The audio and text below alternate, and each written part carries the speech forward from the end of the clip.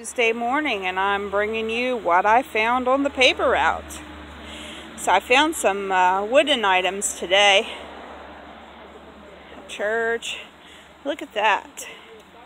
That could be repainted on the bottom and look pretty nice. I found this little music box. Let's see here. Little music box. Isn't that awesome? It was also in a bag. I took the bag off so y'all could see it better.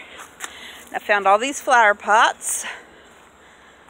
Now I'll keep the bigger ones, but my mom does the little flower pot ones and the hanging pots, and then she's got hen chicks and stuff, so she'll like that kind of stuff.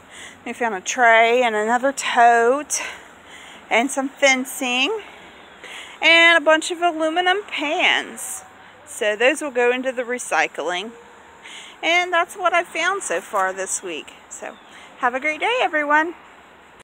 So I put this week's and last week's things in the one video because it was been kind of rainy here, so it hasn't been best to get out and go look for things. I had a client on my paper route that actually they ended up moving, so I ended up with a few things that they didn't take. I ended up with these throws. And then I also found these other items along the route.